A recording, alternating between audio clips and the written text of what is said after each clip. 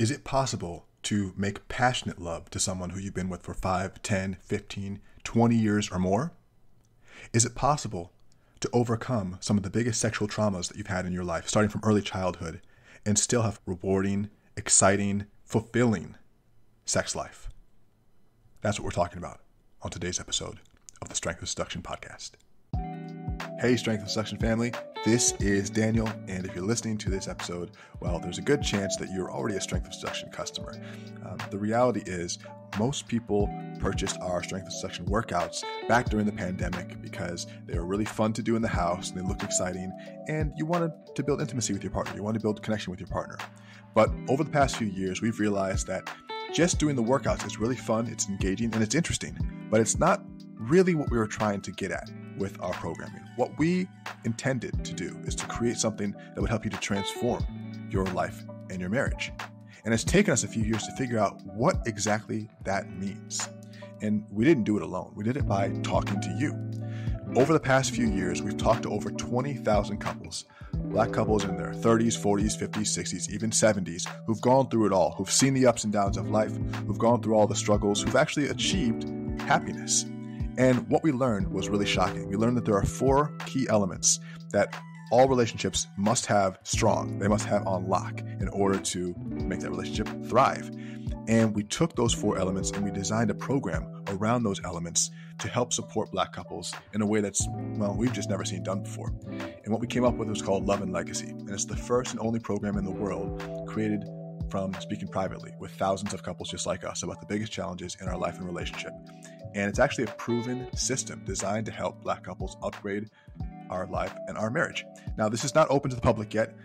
If you're listening to this, like I said, you're most likely already a member of our community. And that's why we'd like to tell you about it first. You can apply and you can learn more at strengthofseduction.com/legacy. This is a private page.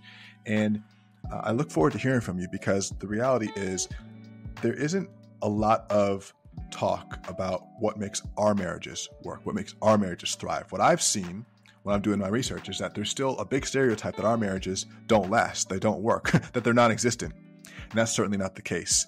In the Love and Legacy community, we have members who've been married for 20, 30, 40 years, and they're still going strong. And yet they're still interested in learning more and digging deeper and showing up better as partners and individuals. So if that's you, go ahead and check us out, strengthofseduction.com/legacy to learn more about this new program that we're launching.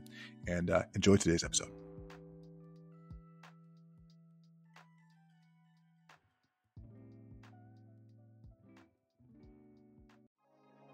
This is the Strength of Seduction podcast, the #1 resource for Black couples who want to build intimacy, love, and connection in their relationship.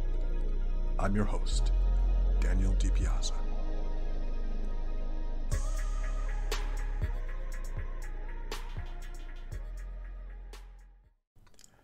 My friends, welcome back to the Strength of Seduction podcast, the #1 resource for Black couples who want to build love, intimacy, and connection in their marriage. I'm your host, Daniel DiPiazza. Now, if you're new here, you're watching this on YouTube, make sure to like, subscribe, and hit the bell for updates. If you're listening to this on your favorite podcast platform like Apple or Spotify, make sure to subscribe and leave a review. Every review counts.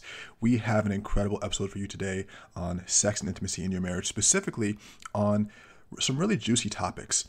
The thing I've been thinking about the most is, especially as my marriage is now going, past 15 years, going into 20 years, I think, how is it possible for couples to continue to have fun and exciting sex lives throughout the decades that they've been married? And how can couples move past really deep types of sexual trauma that are going on in all relationships that people are dealing with from their early childhood and that affect both partners as the relationship develops? This is something that is really personally interesting to me, and I know that many people are thinking about it and dealing with it in their own personal relationships. So I wanted to had the opportunity to share an interview that I did years ago with a friend of mine named Layla Martin. Now, I've been doing podcasting for years on different platforms, and I have actually many episodes in my archive that over the next coming months and years, I will share with you on this show. And Layla is not a Black person. I don't really think that matters. This is a show specifically designed for Black couples.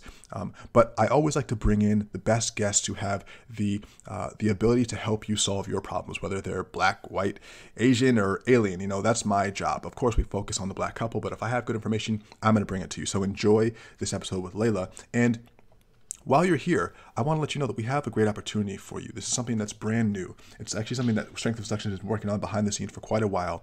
And essentially, we're looking for couples, Black married couples like you, who are ready to grow. And when I say grow, I mean mentally, emotionally, physically, and spiritually together.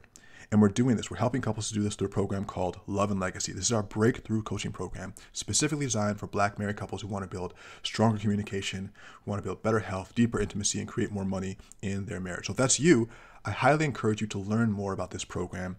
You can go to strengthofseduction.com/apply to watch a short video on it and learn more and to see if you're a good fit. Now, let's get into the episode today with Layla Martin. Oh, we are on. Guys, welcome back to the show. And today, my guest is Layla Martin. And Layla, we met at Craig Clemens, didn't we? Yes. We met at one of these very stereotypical LA house parties in the summer. And Layla, this wonderful woman, was having a discussion that made everyone both tantalized and a little bit uncomfortable because, as in American culture, one of the things that's most taboo is the conversation around sex. And Layla is an expert in, well, a lot of things, but eroticism, sexual health, relationships, reclaiming your sexual power, and pretty much everything in between. If you sign up to her email newsletter, which it's just laylamartin.com, right? Yes. Okay. If you sign up to her email newsletter, you're going to get a ton of really cool stuff. Her email newsletter and her YouTube videos are a wealth of information. I know I'm supposed to promote at the end, but I just want to say her shit's awesome. And today I wanted to bring her to you so that we can have a conversation that we just don't normally have. And so Layla, welcome.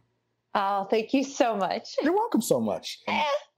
So we're both in Venice right now. I saw someone in the grocery store the other day, and she was wearing a shirt and it said Venice, where art meets crime. I saw someone with a t-shirt at Erewhon, our local super chic grocery store, that said, looking for my soulmate.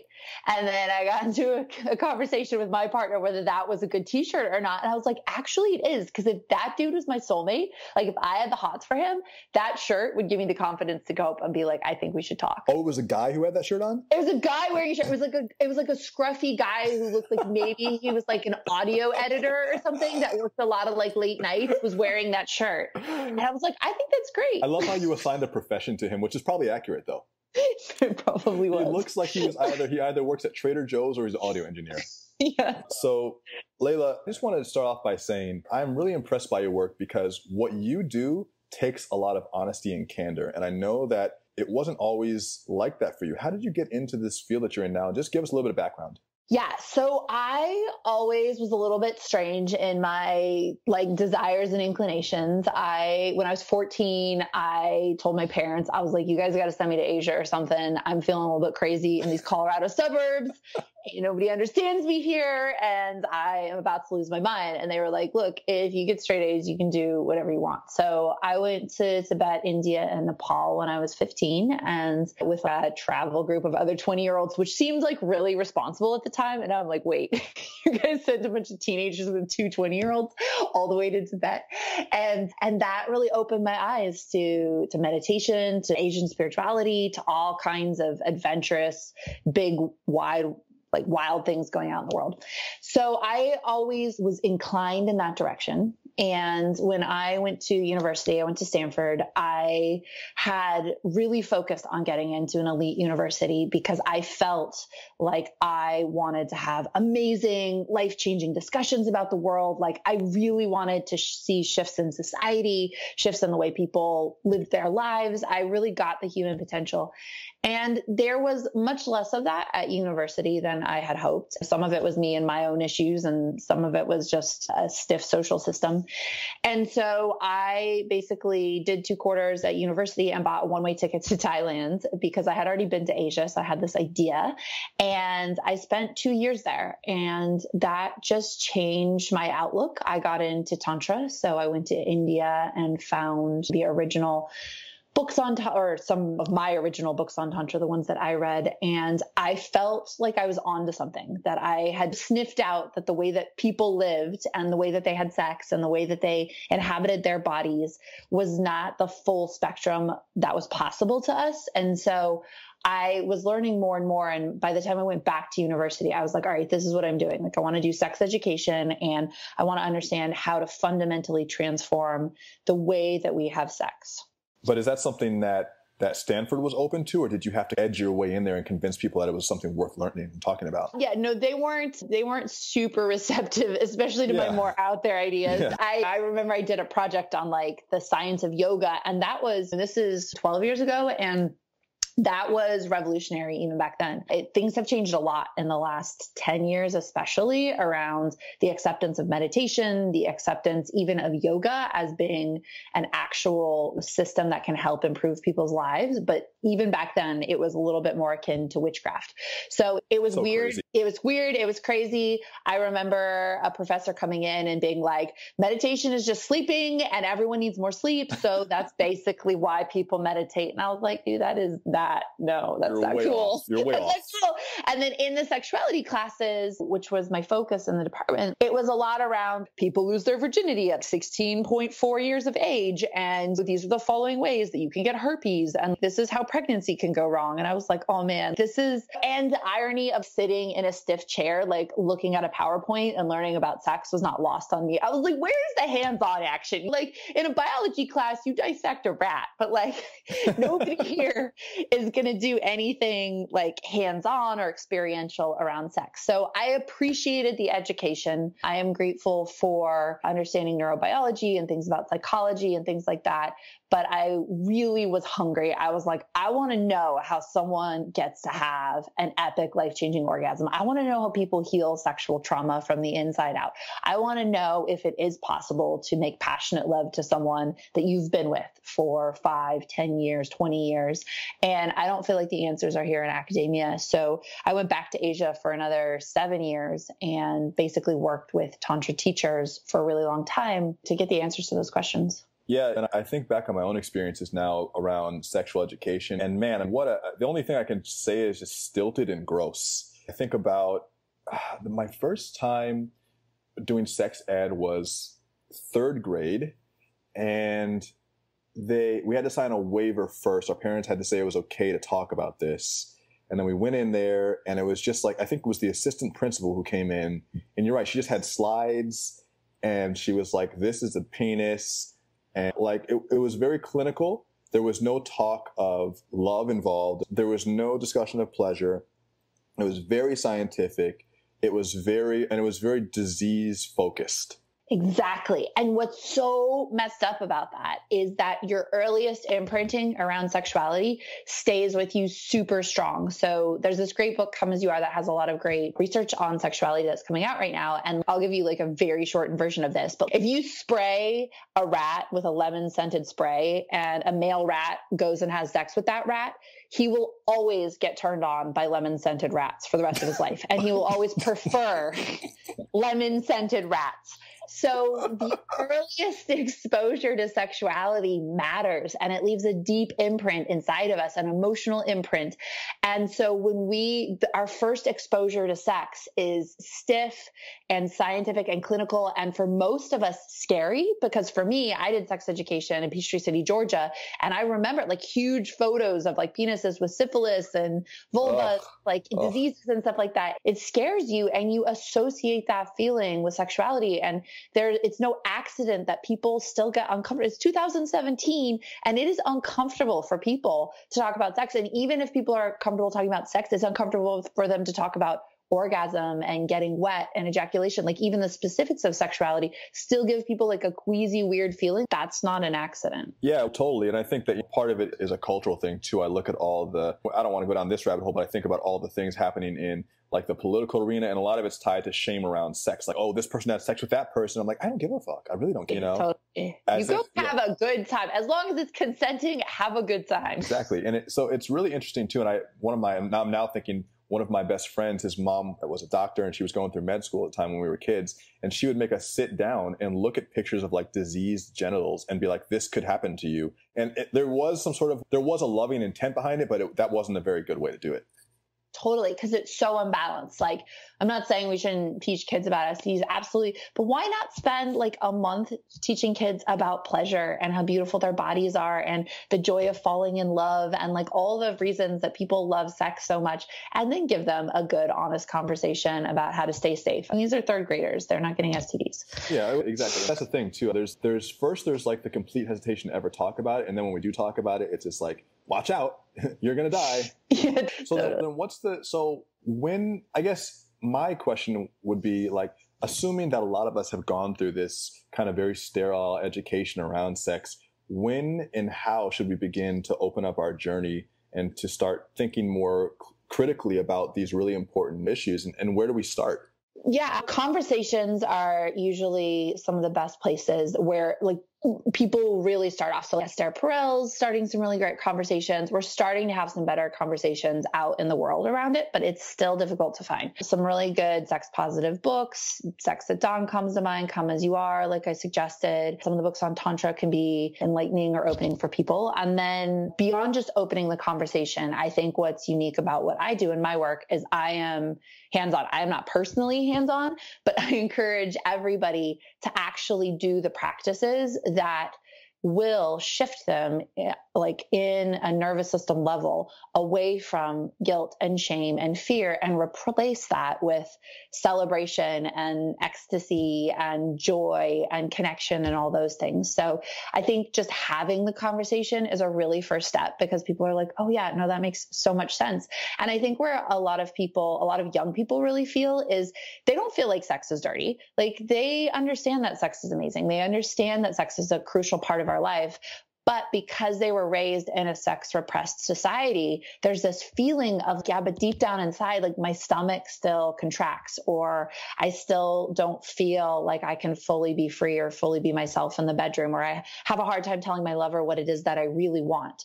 And a lot of that is because that conditioning goes so much deeper than the mind. So beyond having a conversation, the next step to me is actually using tools and practices to transform how your body is imprinted around sexuality. And so there are very specific tools. It's not like an abstract thing. I use things like focus. So meditating during self-pleasuring or during sex. Breath work is really powerful for being able to transform some of these emotional feelings and attachments and release them and replace them with something else. Sounding is really key. And then there's also practices like even doing strength building, like just the way that if you go and exercise, you have a different relationship to your body. There's actual like sex building exercises or enhancing exercises for your pelvis, for your genitals, things like that, that just give you this more empowered, healthy relationship to that part of your body. Yeah, that makes a lot of sense. And I think also for many people listening who are entrepreneurs, and of course, there's now this wave of understanding that we have to improve many areas of our lives in order to see the changes we want in our business. We know that when we focus on learning, when we focus on improving our physical health and our psychological health, that the obvious physical benefits come from monetary gain and all that stuff. And it's obvious that there's this benefit around improving ourselves. But then when it comes to sex, we're like, I don't know what to do. And I think part of it is that we don't make it into a regular practice. It becomes something where it's like, oh, only weird people do Tantra, but that's just not true. And 20 years ago, only weird people did yoga. So there is a social change that's happening. 50 years ago, running was weird. So only weirdos like worked out and went running and stuff like that. Society changes pretty quickly once people recognize the benefits to practices that they used to think were strange.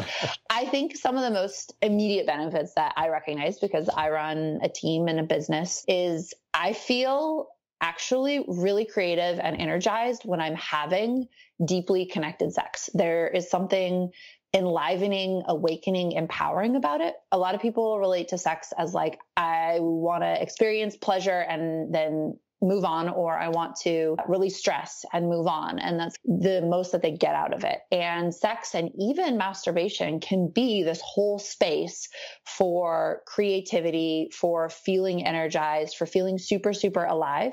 And it's a whole new way of being in your body, which is actually, in my experience over and over again, a key to great leadership, a key to just feeling really good and confident in life. And it's a key, in my experience, doing these sexual practices to seeing the world in a different way. So for those of you who meditate or do yoga and you're like, yes, that shift in perspective and that shift in relationship to myself makes me better at running my business. It makes me more creative. It makes me more insightful. It makes me more connected.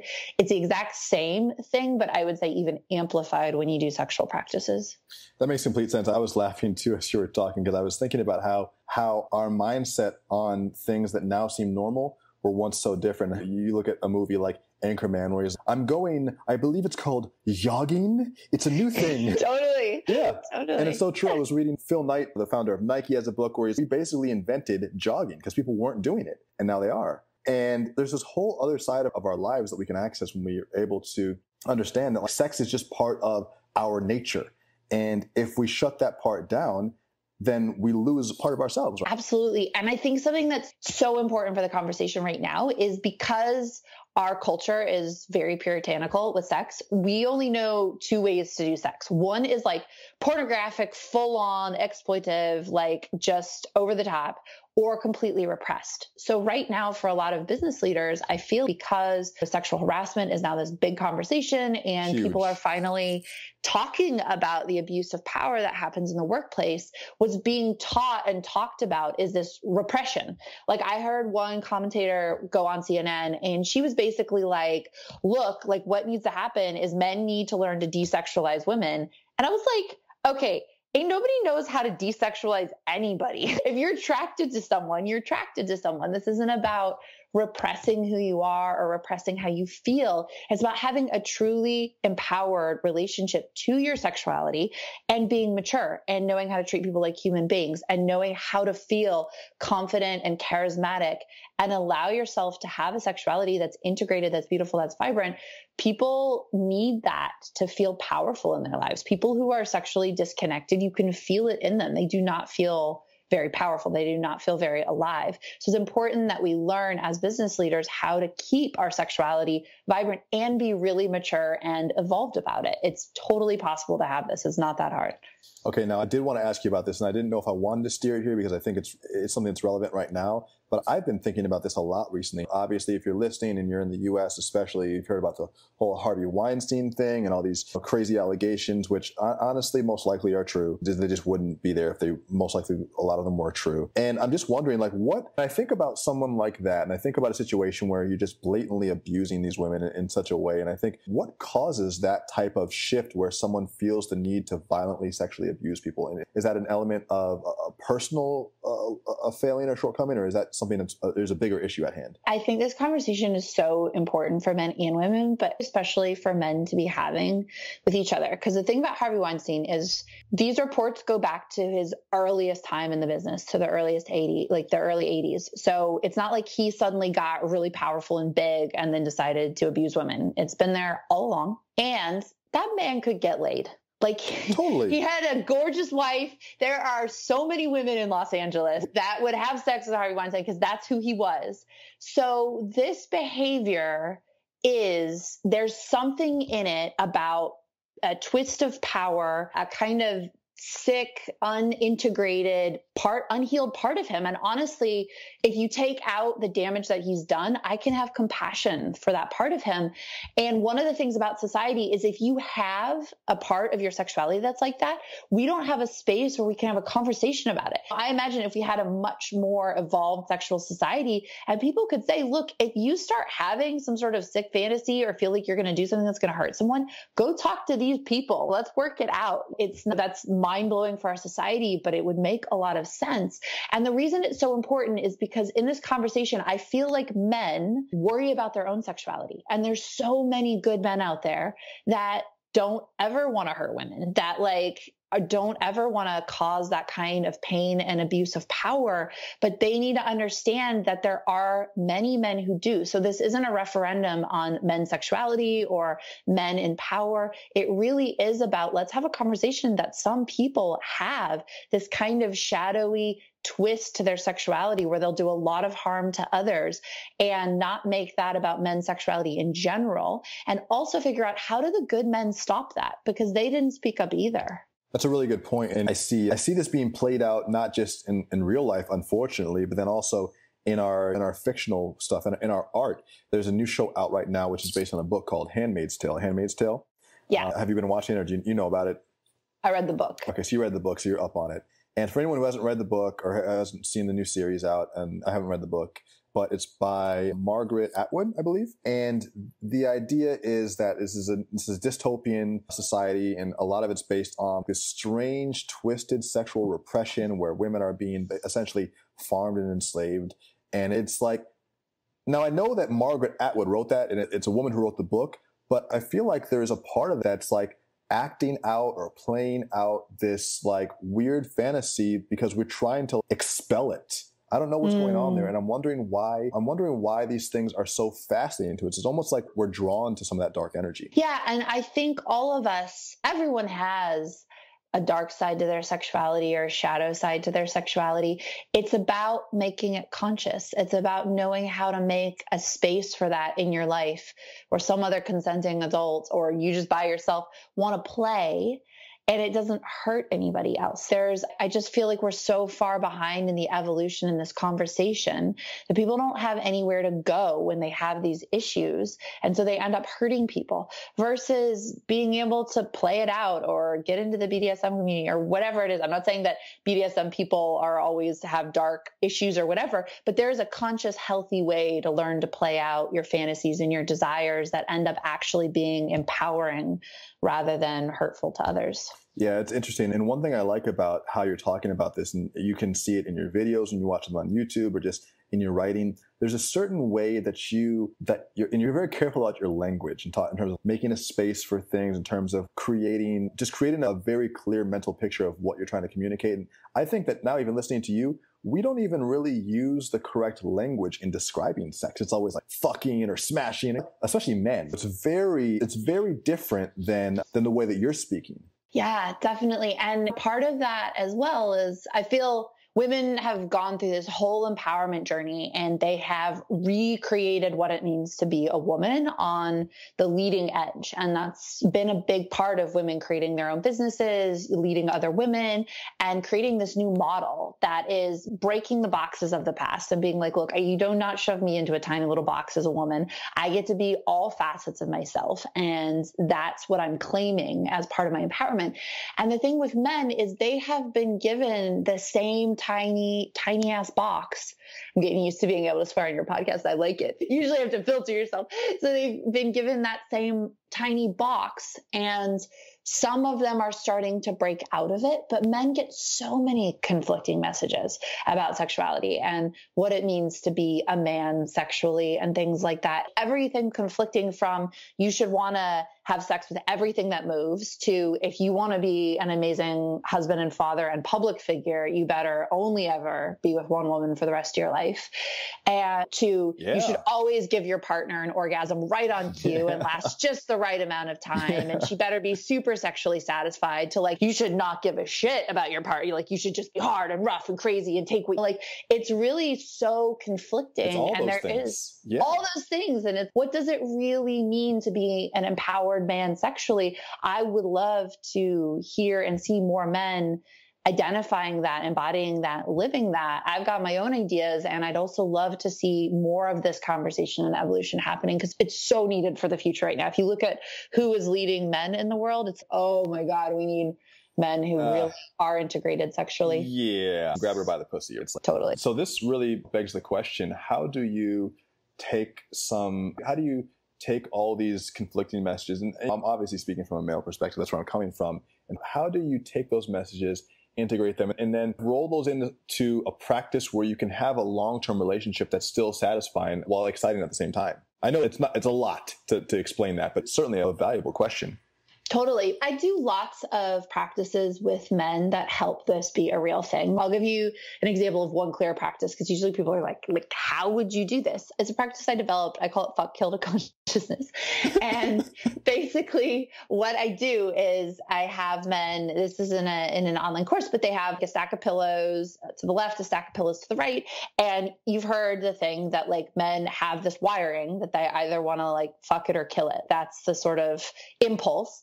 And so the men get out this impulse to kill, like they just go crazy on the pillows and totally let it all out.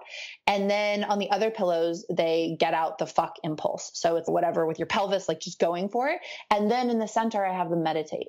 So I feel like in in a very deep way, men also get this messaging that you either get to have your impulses, your raw instincts and your impulses, but then you're a bad person or you're going to hurt people or you're going to do all of this, or you get to be really controlled and contained, but then you're not really that happy or fulfilled in life. And so I think there is a different way of being for a man where you get to have that raw sexual impulse, and your lovers, they actually crave that from you. If they love you and they're interested in you and it's consensual, like they're hungry for that kind of impulsive, instinctual sexuality. And the same, like men are evolving beyond being killers, but every man has that within him to protect his home and family and to be fierce inside of his own body. And so I feel like we're coming to this place where it's like, they can own these deep primal instincts within them and be conscious and present and make incredible decisions internally. And rather than just talking about it, like I construct exercises so they can realize that experience inside of their own bodies, which is really powerful. And then beyond that, evolving sexually to be so much more sensitized, connected. One of the huge things that's happened in men's sexuality is every single time that you orgasm or experience sexual pleasure, you're basically wiring your body to experience sex that way. And 100 years ago, and for all of history before that, a man would only be having sexual experiences with his own body or actual other human beings. So the impact of pornography, and I'm not here to shame it or say it's good or bad, but it has definitely impacted men on a biological level and wired their sexuality. So what I see is when men counteract that with sexual meditation practices, with conscious masturbation, with all kinds of different practices, I've seen men just brought to tears about what actually is possible in their bodies, like what they're capable of feeling, how they're capable of connecting. And it's not just about sweet Hollywood sex that's like really connected all the time, although that can be a part of it. It's really about this conscious presence inside of you, no matter what it is that you're doing, and a human connection to your partner, not a dehumanizing kind of behavior. Does porn dehumanize that connection? It does, because you're not dealing with a real human being. So your body over and over again is connecting to an image. And that's exactly what dehumanizing is, making anything less than human. And that's what an image is in the best cases. That's if you're watching like the best possible porn. And then of course, if that's what you're getting off to over and over again, and it's dark or misogynistic or horrible, you're actually wiring your body to get turned on by that more and more. And it's going to feel hard to get turned on by stuff that's not that. Goes to browser, deletes history, clears cookies. No. And I have compassion for the instincts to want to watch porn, right? Like I get where that comes from. And I think we can have this conversation without shaming anybody or shaming. Women watch porn too, but we know it's way more common for men, that the impulse to be around sexuality and to be around other humans having sex, like that's so natural. And we don't even talk about the fact that we're in this very unnatural, rigid sexual social experiment that's only been around very recently, around long-term relationships where you're supposed to get everything out of your partner and desexualized society and all of that. Like men are craving this wild, uninhibited sexuality. They're not getting it. Of course they're going to watch porn. Yeah, and talk to me a bit about that, because I just got engaged last month. And so now this is even more of a relevant conversation for me, and thinking about long-term sexuality, what it means to get everything from one partner, with the confluence of porn and Instagram and all this shit. And what does it mean, and how should a man navigate and sort through that? And we do have a 65% male audience. I think it's relevant. Definitely. What I have seen is that just having mainstream sex with the same partner always gets boring. There's no couple that escapes that. I don't escape that in my own 5-year relationship. The only way for it to become interesting is to shift sex from being a formula of I touch you like this and we do this and we both hopefully come or whatever, into who am I being when I show up sexually. And the reason that's so important is anything that fascinates us over the course of a lifetime is a question of who am I being when I do it. So to be an amazing athlete, you have to show up a certain way.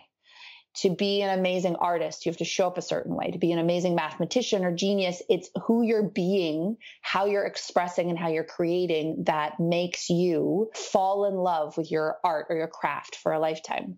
And we don't ever approach sexuality for the most part that way. Like, who am I being when I show up to have sex with my partner? And how do I open myself into a flow state? That's huge. So if sex becomes more akin to a flow state, it's more akin to personal development where issues can come up, thought patterns. You actually have a set of tools to integrate and evolve your sexuality with your partner. And beyond that, one of the reasons I love Tantra or BDSM or certain other sexual practices is they give you a kind of creative edge where you can create and explore these different dimensions to your sexuality. I'm personally much more drawn to Tantra myself, where you can explore with sexual energy and full body orgasms and like crazy, exciting, interesting things. That makes sex more like an art, and that allows it to be engaging over a lifetime. I have seen that to be the case, but we have very little sexual modeling like that. And so what people are left with, there's no way for that not to get boring. So it's really about people taking responsibility for their sex lives and changing how they relate to it so that it becomes literally, it's like you're showing up to something that is engaging and exciting and interesting, not just because you're going to have an orgasm, but because of who it invites you to be every single time. That's, you know what, that makes me think about things in a much different way. And it's so obvious that sex and developing your sexual side is part of personal development.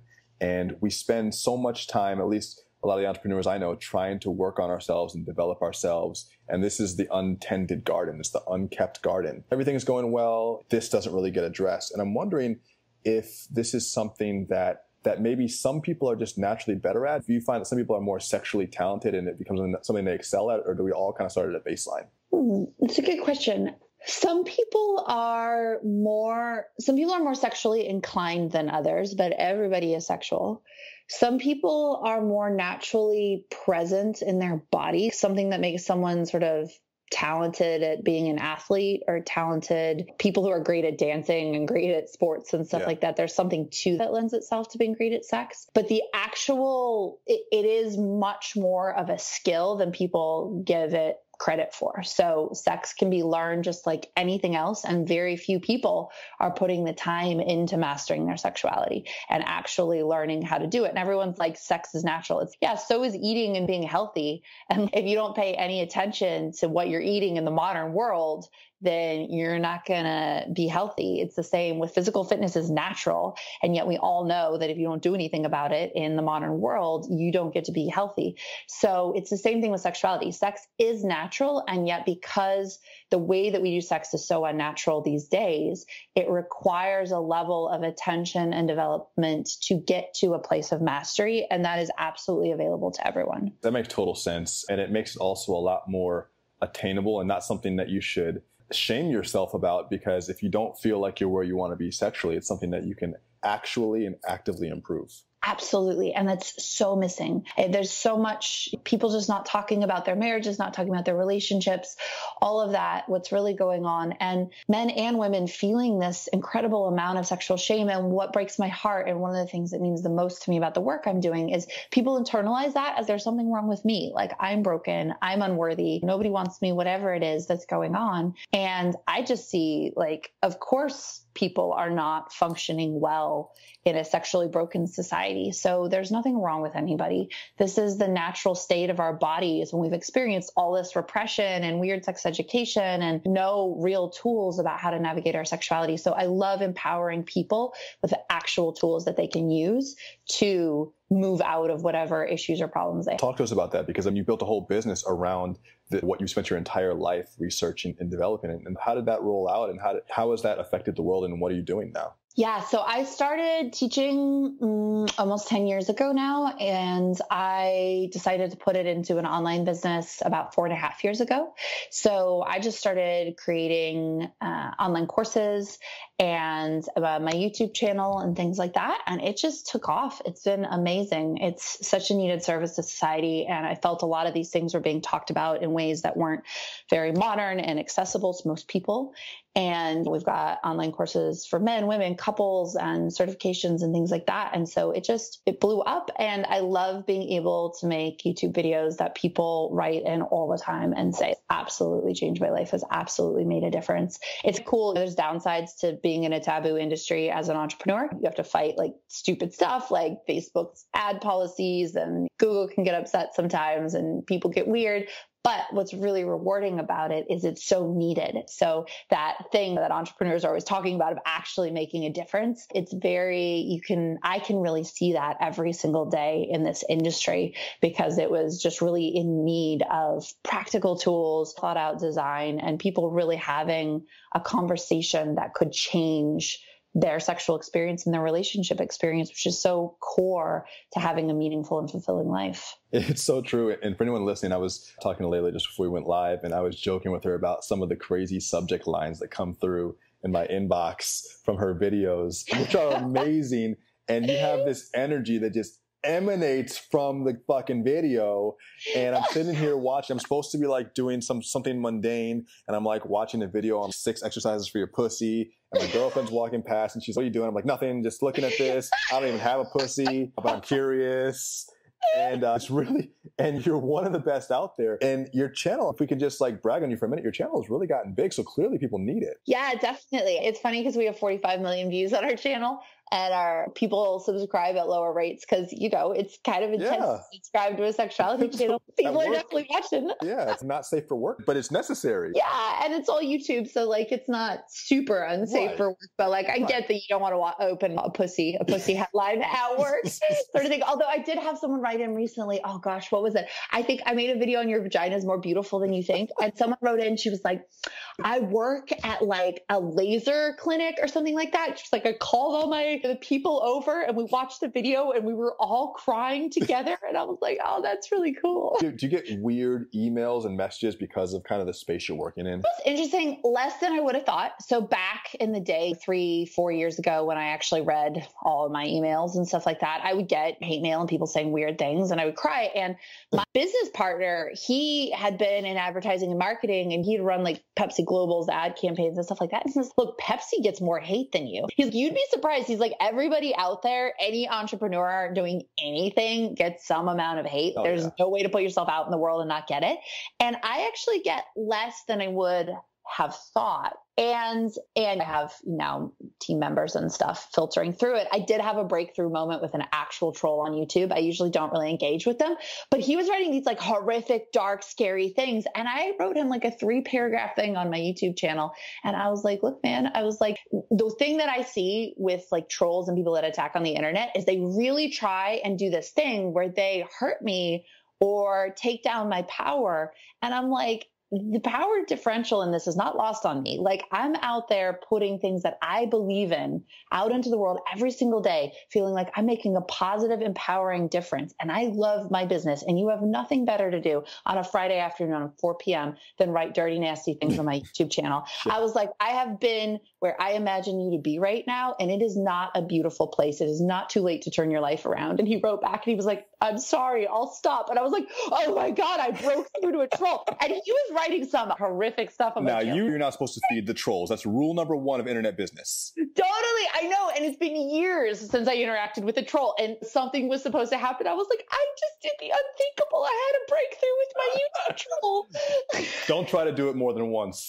Yeah, guys, I'm not saying that's a great business practice, but that worked. It's so interesting too. I was signing up for a coaching program that I want to work on in the new year, just to work on myself. And I was looking at different reviews of it online. And it's so funny that it can have 100 5-star reviews, and the 5 or 6 people who give it a 1-star, by the reviews they leave, you can tell that everything that negative they're saying about the course or about the training is really just about them. Totally. You're just like, oh, you just didn't want to, this isn't something you're willing to explore with yourself right now. Cool. Absolutely. You know? It's so important to recognize how much pain those people are in. Yeah, it's crazy. And also, once you can realize that, you're like, oh, it doesn't bother me anymore. That's great. Totally. Okay, so this is something that has crystallized. What's Obviously, LaylaMartin.com. Is that the same name for your YouTube channel? Yeah, Layla Martin. Okay, so we'll put it all in our show notes and we'll put it down in the email. Then what's a simple practice that people can take up today to get them on this path to becoming more in tune with their sexuality, whether they're male or female, and get them opened up a bit? Absolutely. So the simplest practice I can recommend is using connected breath during sex or masturbation. It can actually be easier to do it. Masturbating, self-pleasuring, I think is a way sexier word.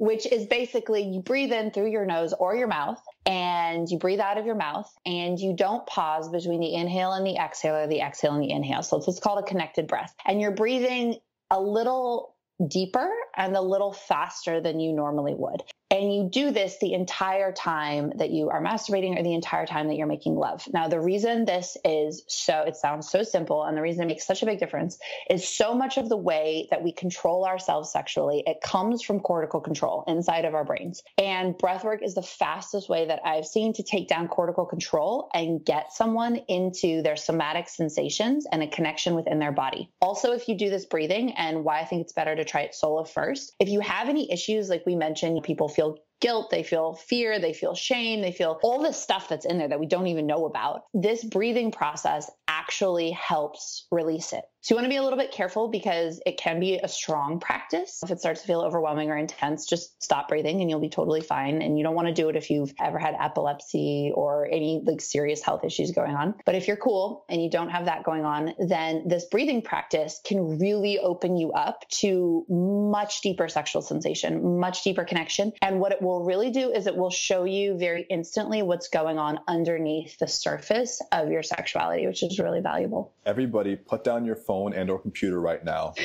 Go to the bathroom, no pornography, self-pleasure, connected breaths. We're going to do it in unison tomorrow at 12 p.m. Pacific. We're all going to be touching ourselves. I want you to think of me. No, actually don't think of me. Never mind. That's gross. Watch my This YouTube is the way to a better world. Yes. Oh, Lord. Before it gets dark, Layla, thank you so much. I love you. Thank you for being here. It's been an absolute pleasure. Well, that is it for the Strength of Seduction podcast today, my friends. If you enjoyed today's episode, make sure to like and subscribe on whatever platform you are listening to us on, and to leave a review on Apple or Spotify. Every review counts. If you are looking to get support with your marriage, if you're looking to grow in the intimacy, the communication, the health, and the finances that are holding your marriage up and you want to make them even stronger, go to strengthofseduction.com/apply to learn more about Love and Legacy, our signature program for Black married couples. Now, as I always say, my friends, love fiercely, communicate openly, and always find your way back to each other. This is Daniel. I'll catch you next time on the Strength of Seduction podcast. Peace.